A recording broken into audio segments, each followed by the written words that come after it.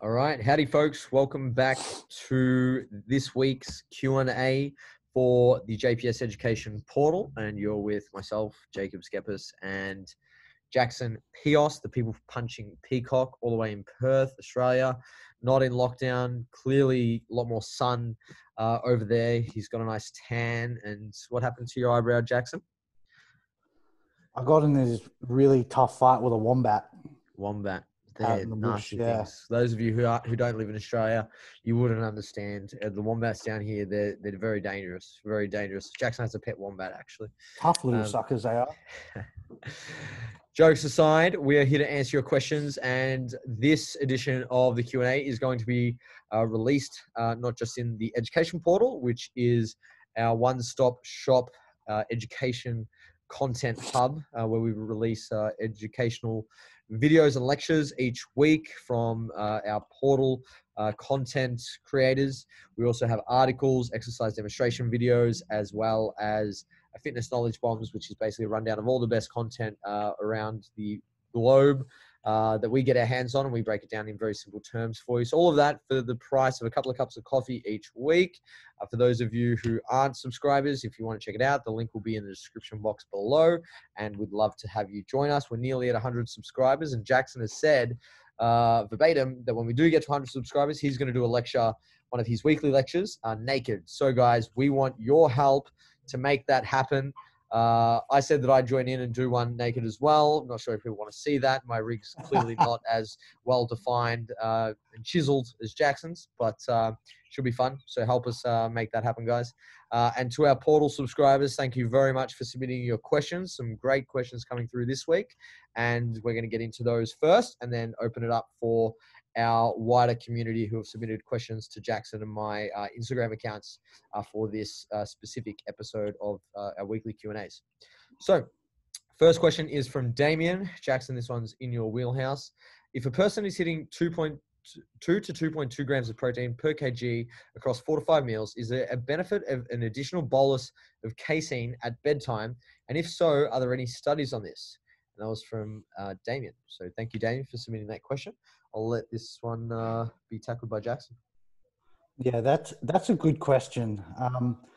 A study that springs to my mind, which was published around 6 years ago, they basically set out to investigate this exact question. And they basically split the participant cohort into 2 groups, both receiving a casein supplement. But one of the groups received the casein supplement just pre-bed, and the other received the same casein supplement, but earlier on in the day, with a matched protein intake between the 2 groups to see if there was any sort of, if they could isolate any sort of particular pre-bed slow release effect action of the protein in the casein if it's consumed at that point in time.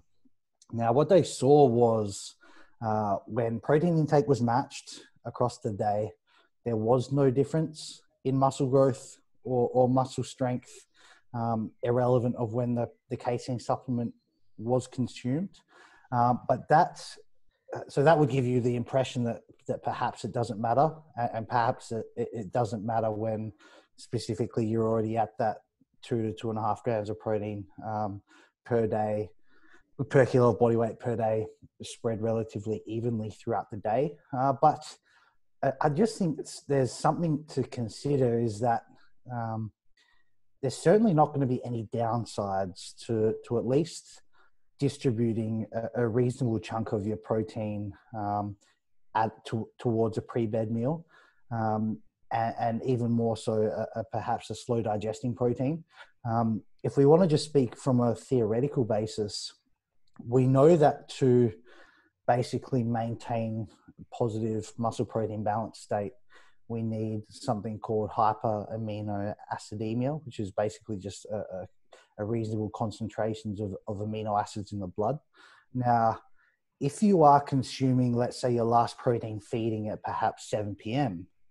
and your next protein feeding might be at 8 a.m.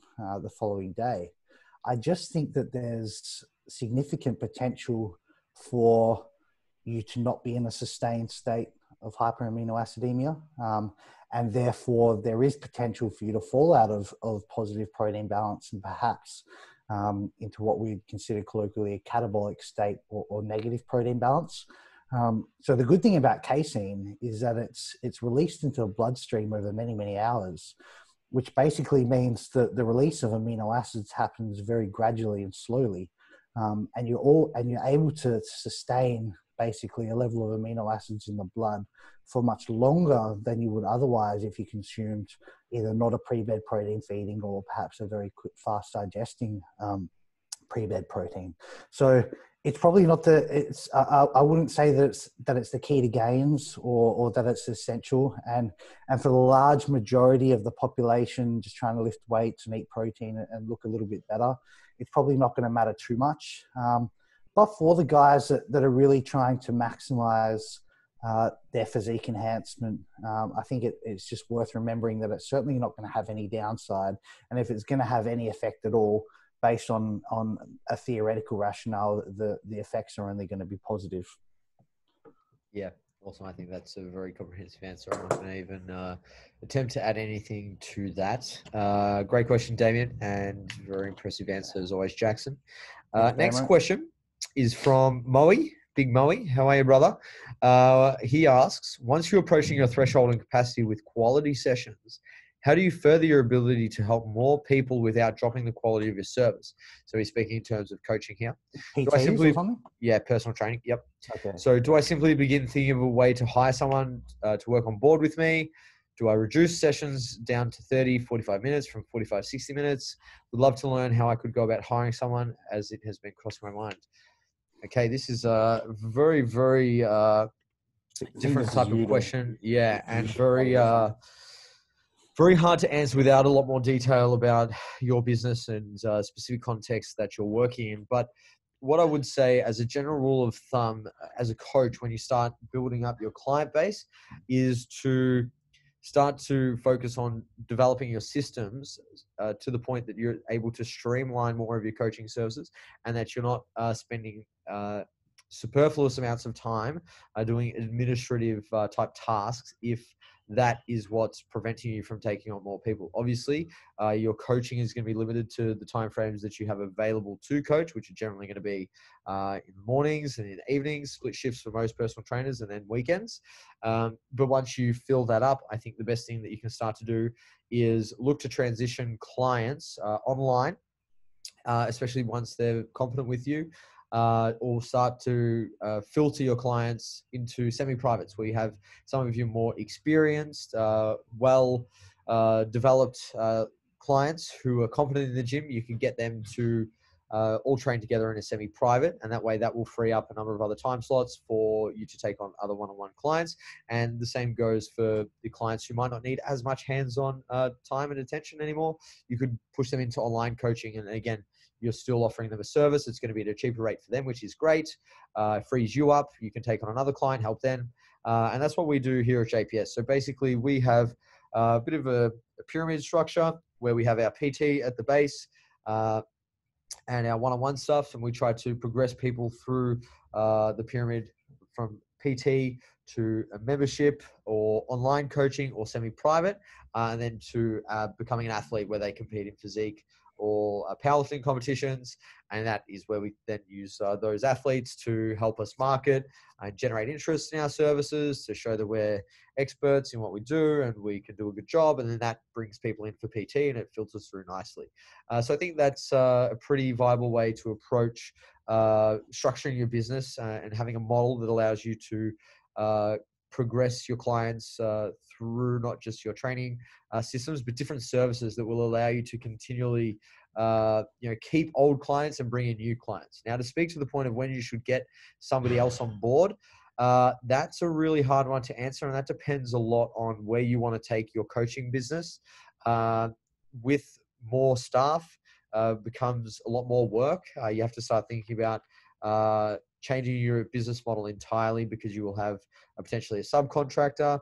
If you contract them to do work for you, you might have them as an employee, in which case you have to pay super, withhold tax, and obviously give them leave, all those kind of things. And it becomes a lot more complicated. So I would advise you to speak to a consultant, an accountant, or somebody who's an expert in those areas. I'm not an expert by any means in this stuff, but I have been through the process myself. But I was very fortunate to have my first few, well, they weren't employees at the time. They were subcontractors, be one of my best friends and my brother. So it was a lot easier going through that process because I had people who I knew, who I trusted, and we were very much just figuring it out as we went. We were young, dumb, and reckless, and we just sort of went hell for leather with things, and slowly over time started to get a better handle on how to run a business, and we're still learning to this day. But I would dare say the best way to start is really think about what your end game is, what your dream job in 5, 10, 15, 20 years, what that looks like. Write it down, what a day in your life would look like.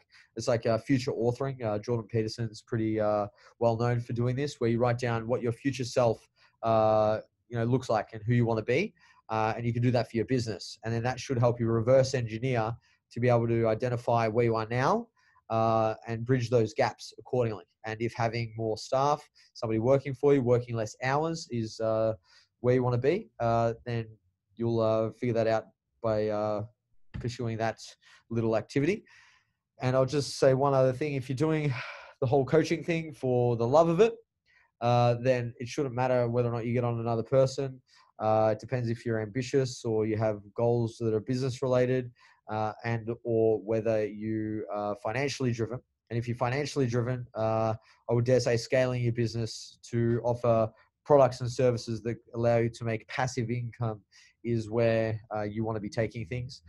So, coaching is obviously going to be very much limited to the manpower you have behind you. But if you're looking to develop a business that runs itself, that makes money while you sleep, thinking about creating revenue streams that make you money without doing a lot of ongoing work and providing ongoing services is something to think about and consider anyway. And I just would add, don't change your session times. If you've been providing a session time that's working, you're building clients and they enjoy that, don't change your session times to allow for more clients. Unless people request it, obviously, because that's just, again, changing your business model. And I guess that kind of adjustment to your services, some people might get pissed off about that, and you might have further problems that, you didn't expect. But that's all I got to say on that. Hopefully I answered that for you, Moe. Next question here is from Shakib. Thank you for submitting this one, brother. And he asks, I'm a personal trainer and I've never competed before, and I don't have the intention to do so. Can I still coach physique athletes if I've never wanted to go through the process of a contest prep? Thank you. Jackson, what are your thoughts on this one? This is an interesting question. It's a really good question. I'm just gathering my thoughts for a second. Jackson's dieting, guys. He's in the nitty gritty of a fat loss phase. So he's taking a little bit longer than usual when he's had a good 700 grams of carbs in him before midday. My thoughts are that yes, you can, but you're probably not going to be as effective as a coach who has experienced it. Bodybuilding is this very unique thing. And when I say bodybuilding, I say physique competitions, in that no one can really understand it until they've done it themselves. And someone coming sort of looking from the outset inwards, they might think that it's as simple as sort of having some chicken and salad and going to the gym quite regularly.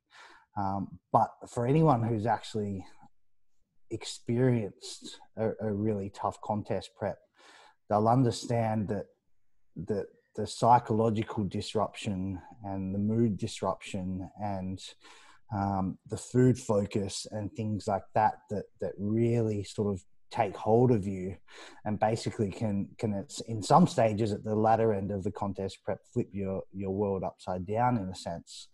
That they will just understand that the physique athletes who have actually walked in those shoes, they'll understand just how much deeper contest prep goes than just sort of eating regular protein and getting to the gym quite regularly. And my fear is that as a coach who hasn't experienced the negatives of contest prep, you'll just find it very difficult to empathize with your athlete when they're going through those struggles. Now, if they are going to get in contest shape and competitive contest shape, they absolutely are going to have to go through those struggles. And if you, as the coach, can't associate with those struggles, or perhaps can't understand them because you haven't experienced them yourself, it's just going to make your problem-solving capacity, I guess, quite hampered. And I find one of the best things that allows me to work effectively as a coach, specifically with competition athletes, is that I fully understand how much of a toll, both physically and psychologically, contest prep takes on a person. And so when it gets to those really dark stages, I can basically rely on my own personal experiences and the things that allowed me to sort of navigate through those really dark weeks, and some of the strategies that I used to basically keep moving forward without sort of breaking and cracking. And if you're a coach who just hasn't gone through those things and hasn't had to basically come up with those solutions and strategies and navigational techniques, it's just going to be very difficult for you to therefore tell a client, okay, this is what you should do because it's getting really hard, or how about we try this. You're always going to default to either once things get really hard for the athlete, and you haven't experienced it yourself, you're probably just going to default to saying, okay, well, just keep going, or something like that. Because that's about as deep as your toolbox goes, because you just haven't had to experience those hardships yourself. And I just think that the best contest prep coaches, they are the best because, number one, they have the foundational principles and the understanding of the principles to get in shape, but they also understand psychologically the demands of contest prep and how you can navigate them. Yeah, I think you hit the nail on the head, man. I will add two things. I think, as Jackson was explaining, your ability to coach somebody is not just dependent on your declarative knowledge, which is your knowing knowledge, understanding the theory and the physiology of fat loss, muscle retention, energy expenditure and energy intake, energy balance, all those kind of things. It's also dependent on your procedural knowledge, which is the doing knowledge. And you can do it yourself, in your head, or to a small degree in training and with your own diet, like you do a fat loss phase and say that, well, I know what it feels like. But there's part of that procedural knowledge that you only really get by going through an entire contest prep, like Jackson said, because there are some things that you experience there when you push your physiology to its limits that you just can't understand by reading a textbook. It is like trying to teach someone how to drive a car, but all you know how to do is put in the coordinates in a GPS. You've never driven a car before, right? You can know how to. Just before I forget, sorry to interrupt. I just want to tack on that for a second. So like I'm deep into a fat loss phase at the moment, and someone might say, okay, well, I've done fat loss phases before, I therefore understand the contest prep, but I'm not in contest shape, and I've lost touch on 11 kilos during this cut. Now, I dare say the first 9 kilos were a walk in the park. And for someone who's done that, they'd say, whoa, you lost so much fat. And the 9 kilos came off with a reasonable amount of dietary restraint and things like that. But contest prep is totally different. And now I've hit that stage where I am at quite a reasonable leanness, still not in contest shape, and probably another 5 kilos away from contest shape. But this final stretch, which is really what I'm talking, like the dark stages, like getting that 5 off after you've already lost 10, that's a way different game to getting that first 10 off. And every 100 grams that you're trying to pull back is exponentially harder than the kilos that you were taking off beforehand. So I just wanted to bring that little anecdote in as well. It basically, it doesn't get harder in a linear fashion across the contest prep. It gets harder in an exponential fashion. Yes, totally. And that's where, I think it's good to think about other life events and experiences in this manner, so to help you understand why going through the actual process is important if you want to coach physique athletes. I remember vividly when Kobe Bryant passed away, rest in peace, how tragic that would have been as a father, being in a helicopter with your daughter, knowing that was it. That really made me sad. And I really felt sympathy for him, but I couldn't empathize.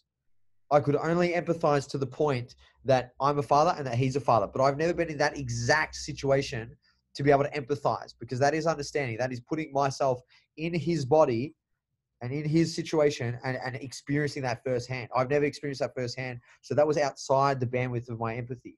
And that's where you can only start to sympathize at that point, because you're operating in a very different, cognitive, an emotional space at that point. So I think with the contest prep, it's yes, you can, have all the declarative knowledge and go through fat loss phases, but there's a point where your empathy, which as we know is very important to the coaching process, where that ends and you're outside the boundaries of your empathy. And that makes coaching during that next phase, like Jackson said, that last 5 kilos for him to get stage ready, even more difficult, because there's problems and challenges that will arise that you haven't experienced, and you won't know what it feels like, and you won't have the tools and techniques and strategies to be able to advise the client in the best way possible, like a coach who has experienced those things would be able to. And that's what would separate an excellent and a great coach for a contest prep versus a good coach who knows everything, how it works in those really challenging times. Both could get the job done. Both could get a really great outcome, but it's how well they could get the job done, how quickly and efficiently, and how much emotional and empathy they can provide for the client during those really tough times. That's where they're different. I think that's what will separate them in many ways. So I think to summarize both mine and Jackson's points here, yes, you can coach a contest prep athlete without ever competing, but your empathy and your ability to troubleshoot and navigate through those tricky phases will be quite limited if you haven't gone through it. Cool. Next question was from Dale. We call Dale Daisy, Daryl, Derek, whatever we want to call him, really. He's just nameless. Nomad. So yeah, so we give Dale whatever name we want. Dale asks, in regards to scar tissue and case-by-case dependent with severity and location being obvious considerations, can we discuss how much of an effect scar tissue has in muscle contractibility, hypertrophy and strength adaptations, and anything else you may deem appropriate to the conversation? Is it something that we need to be aware of in training and program, or is it a case the body will adapt around the issue? I'm not sure how much you know about this, Jackson. It's not really. That's a tough question. Okay, bloody Daisy. I'll just say from what I know, and that ain't much, but from what I do know, scar tissue results in less elasticity and flexibility in the muscle, and scar tissue with significant accumulation of it is known to decrease basically the the length of the contractile capacity of your muscles. So in very simple terms, limiting your range of motion in the muscle. So from that perspective, I'm thinking, okay, well, yes, scar tissue may compromise hypertrophy just because you're now limited from taking a muscle through a full range of motion. It's also I'm just sort of thinking rationally here. I don't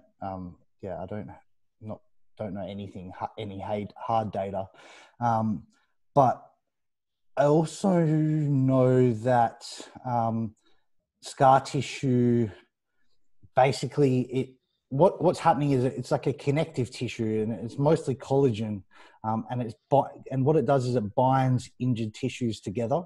And when that happens, the end result is you have basically less functional working muscle fibers.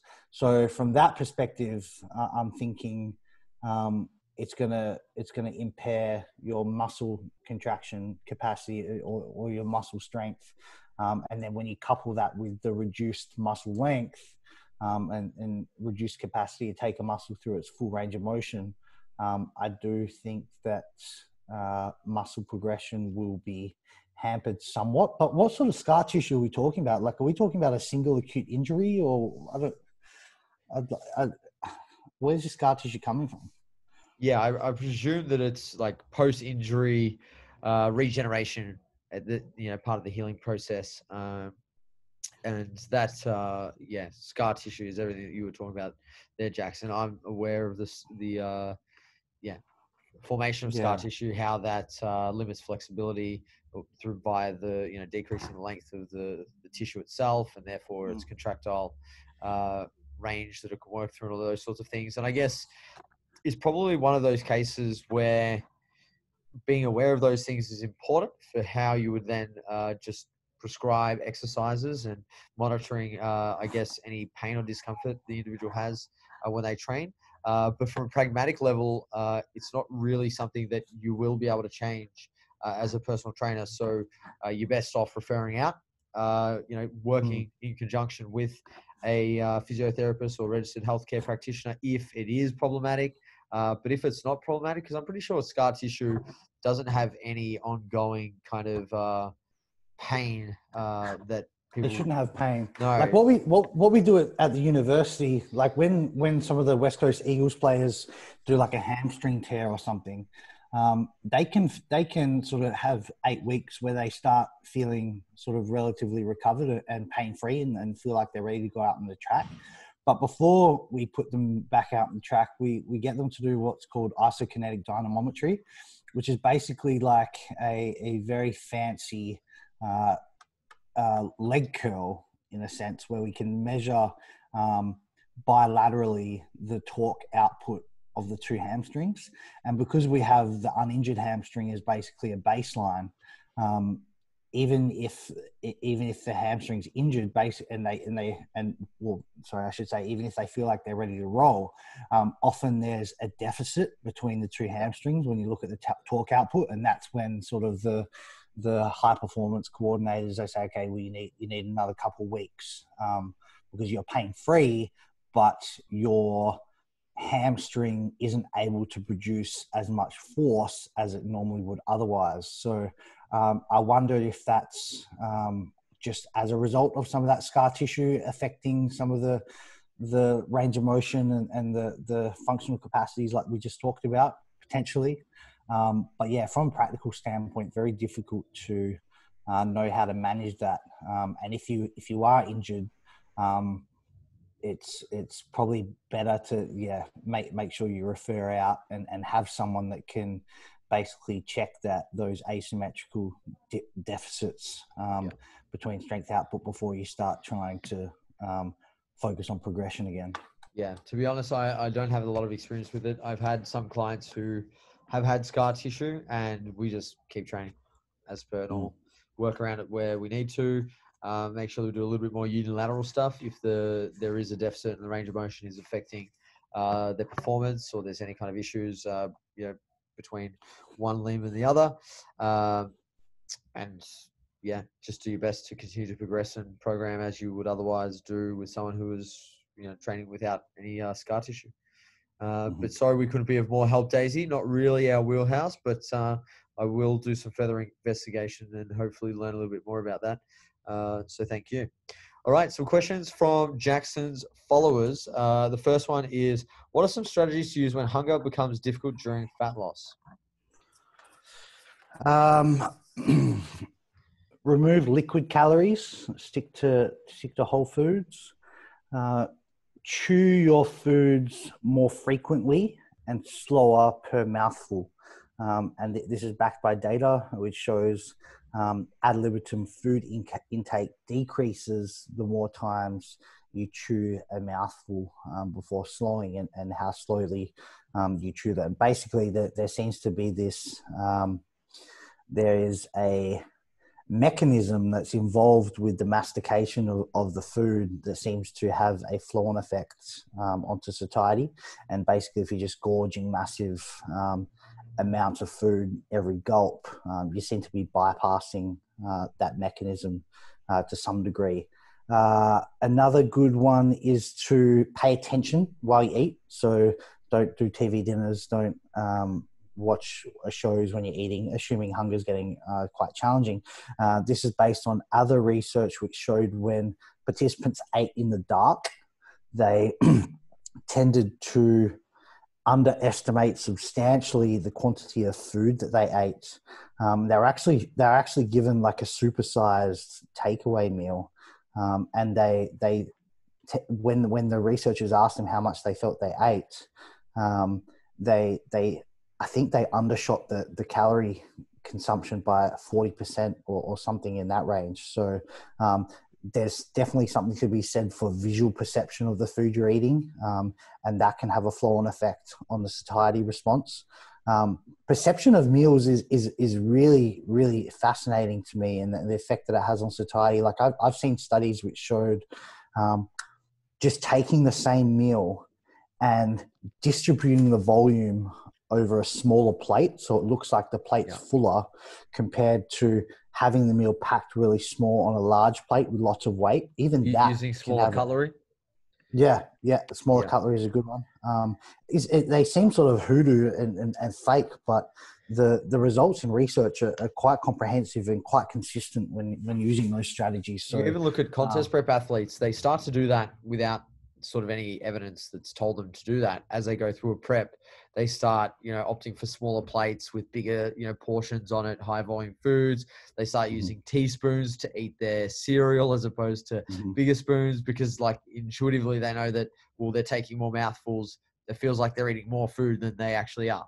I've seen that with a lot of my athletes who have done that on their own accord without any scientific research, or knowledge of what the research has said. You touched on it already, but just limiting the energy density of your foods is probably the biggest tool in your tool belt. So energy density just means the amount of calories contained in 100 grams of food weight. So things that are very high in energy density would be things like dietary fats, things high in simple sugars and things like that, which have quite a lot of calories for not a lot of weight. And they tend to be not very satiating. Whereas we compare that to foods which are low in energy density, they tend to have quite a large food volume and food weight, but for not a lot of calories.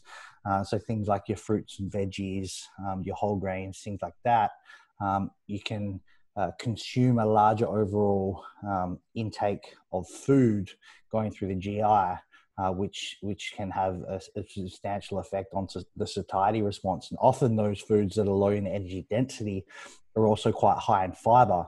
And what we know about fiber is fiber slows the trafficking of nutrients through the gastrointestinal tract. Basically, it forms like a gel substances through the GI, which slows those nutrients through. And even just that slowing process can have beneficial effects on satiety, and specifically maintaining longer satiety between meals, basically because there's a slower release of an uptake of nutrients. So yeah, that's probably the top tips that I'd use. And we've got a few more questions, but to make sure that we don't have this Q&A extend too long in duration, we're going to do a bit of a rapid fire now. So Jackson, if you can, in 30 seconds or less, answer the following questions. Which are obviously, what's that? I said, shit, all right. You can do it, bro. 30 seconds is a long time. It's 1 second times 30. Like that's a lot. Just ask my girlfriend. You can do a lot in 30 seconds. You could create another human in 30 seconds, Jackson. That's impressive. I don't understand why people don't think that's an impressive feat. Like it is. Procreating in less than 30 seconds, like, damn, we're a fucking specimen. It's evolutionarily conducive, right? It is. The quicker you can get it over and done with.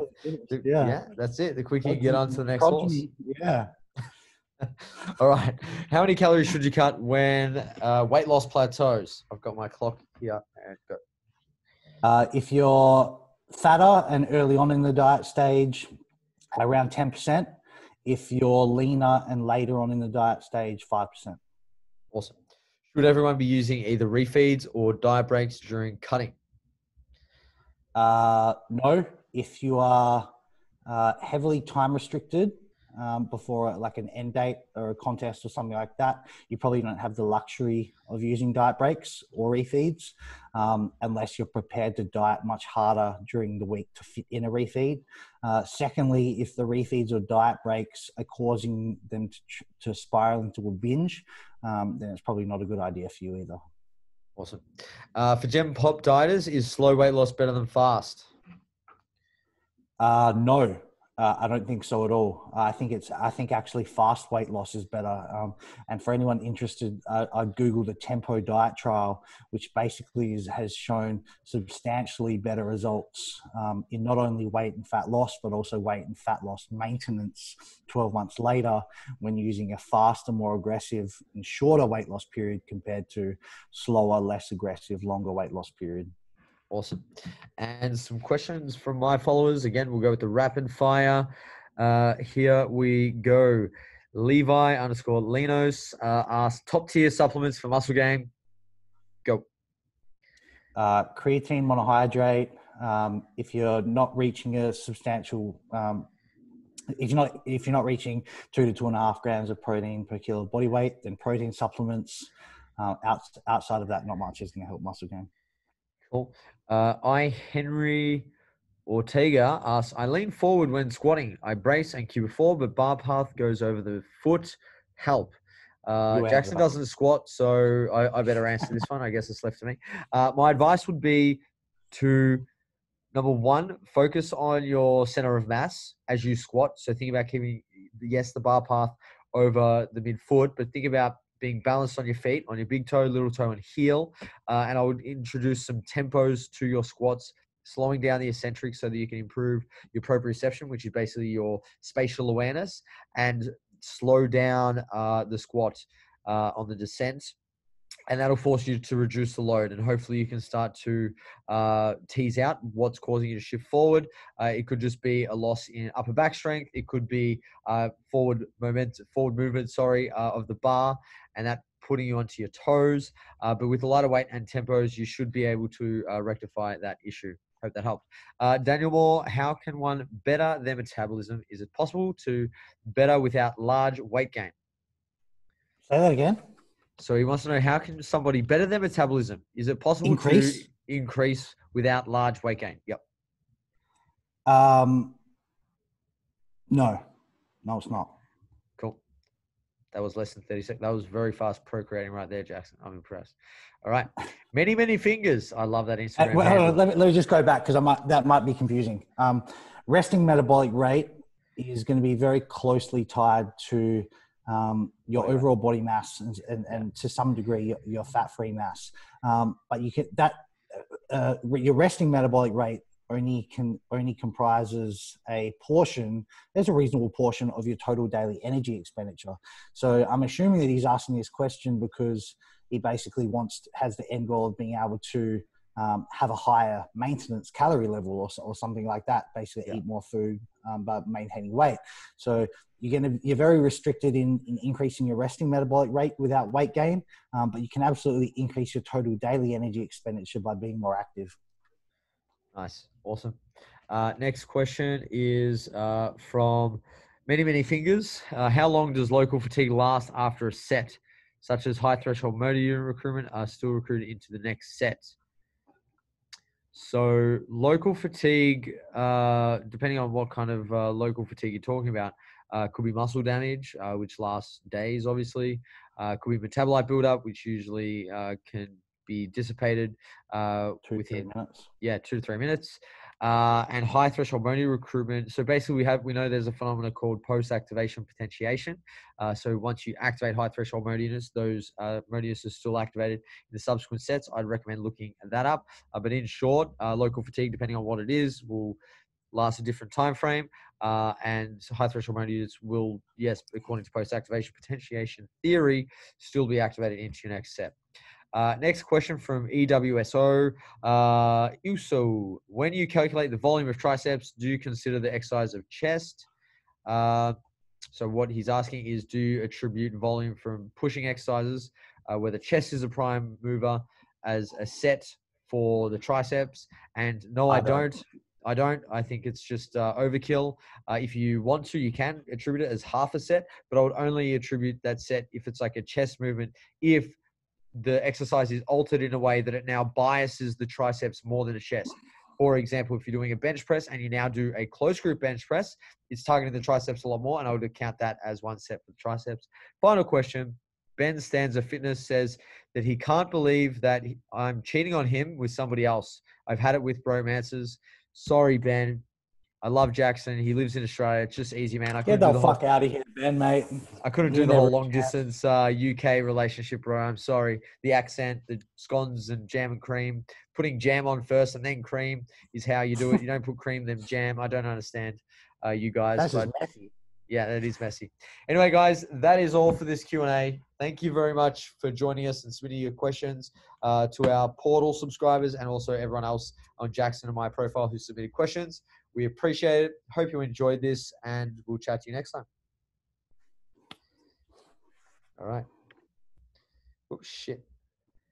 Cancel that.